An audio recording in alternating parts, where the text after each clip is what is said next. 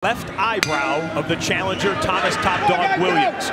You'll see it when we get in close. Our referee, Michael Griffin, in between rounds, looked over and told us he ruled that was from a punch, not a headbutt. To my eyes, it looked like Williams Jr. was claiming that that damage was done by a headbutt. Well, that damage was done by a low blow, which sends Top Dog down to a knee, and Michael Griffin will give him the time required to recuperate. You got a minute.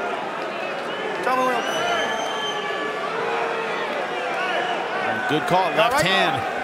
Okay, let's you know how brutal that left hand is. That one's gonna hurt. Time in, I did. Time in, don't worry about it. Box, keep him up, Adonis.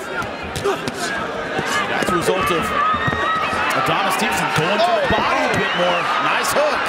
These guys are throwing. They're opening up. They are not thinking about scorecards. They're both thinking about a knockout right now.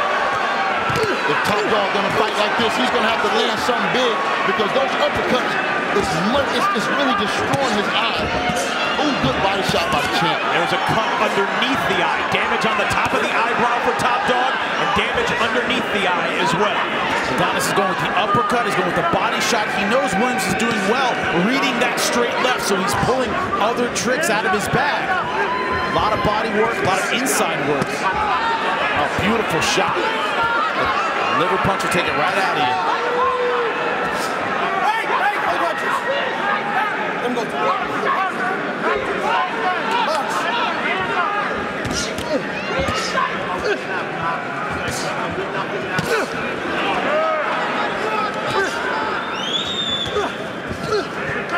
Watch your hands, guys.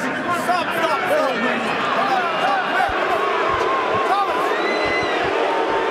A stoppage in the action will allow us to welcome those of you joining us at the 11 o'clock Eastern hour. The light heavyweight championship of the world is on the line. The man in the gold trunks, Adonis Superman Stevenson, holds the belt. Thomas "Top Dog" Williams Jr., the challenger, have exchanged huge blows through 3 rounds and change. Here in the 4th, we've already seen a knockdown for Superman in round number 1.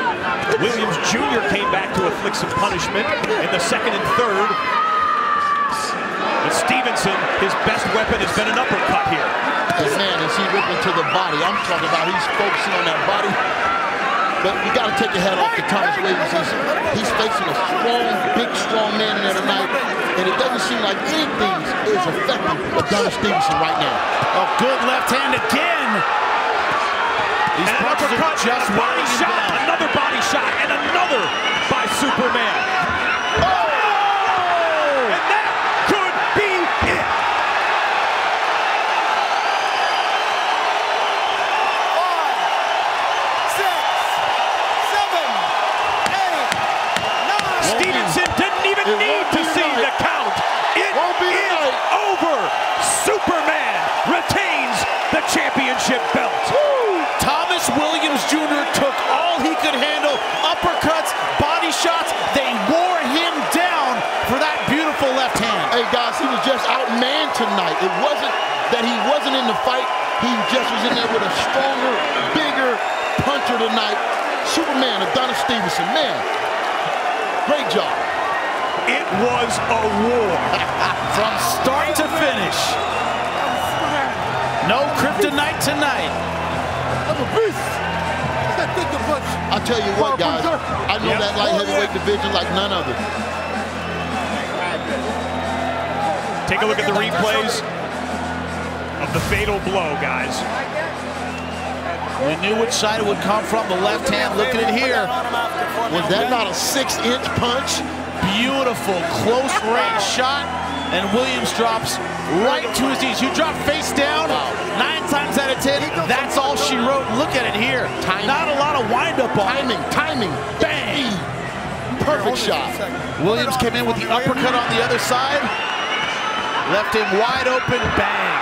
Listen, Thomas Williams may not be the biggest knockout puncher, but for Adonis Stevenson to take those type of shots and still have this type of power, I don't know what light heavyweight can stand in front of that. He says it's the best left hand in the world. It just earned him another victory. The crowd loved every punch and every round. He goes to 28-1.